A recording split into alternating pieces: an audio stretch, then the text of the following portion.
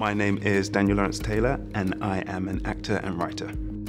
I've always loved performing, creating stuff, acting, so I kind of knew that I'd kind of get into it one way or another. I didn't necessarily think that I'd get into comedy. I always thought I was going to do straight acting.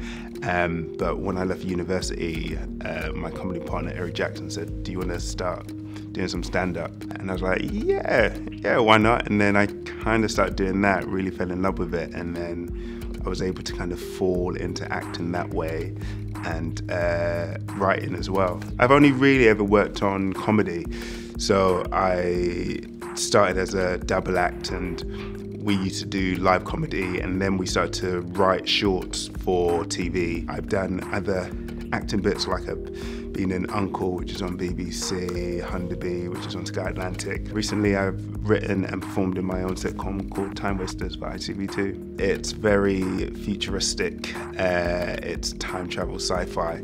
Doing comedy and sci-fi, even though like loads of great movies have done it, it can be quite challenging on a British TV comedy budget.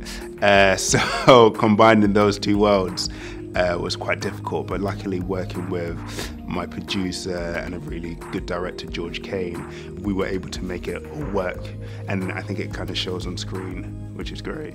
So from an actor's point of view, being able to write your own characters is amazing, you know what I mean? You can write whatever you kind of want to kind of do. You can show off your acting chops. Before I used to think writing sitcoms was so alien to me, but having acted in so many sitcoms, you kind of learn the mechanics and you start to learn how it works. You realise, oh, actually, this is actually possible, I can do this. Yeah, I think it's amazing being a BAFTA breakthrough Brit. I'm really looking forward to like the mentoring scheme and how that's kind of take my career to another level and open up new doors and help me kind of hone my skills. You realise how lucky and how fortunate you are to kind of be part of this.